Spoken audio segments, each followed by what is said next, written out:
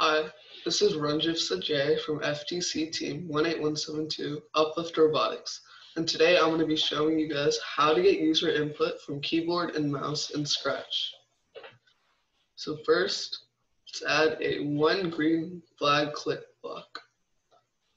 Then let's say go to 0, 0. Now let's move this over here, and let's add 4 of one space key pressed blocks. And let's change this to up arrow, down arrow, right arrow, and left arrow. So now let's change y by 10, y by -10 since we want it to go down, x by 10, and then x by -10. So now, every time that I press an arrow key, you can move your sprite. But there's a much more efficient method to do this, and I'll show you how to do it. So let's delete all of this. Let's keep this block since we'll just set it to 0, 0. Now let's add a forever block. And then inside this forever block, let's add 4 if and then statement blocks. So now if we go to the sensing area, we see this key space press block. We'll add 4 of these inside the if and then statement blocks. Now I'll change this to up arrow, down arrow,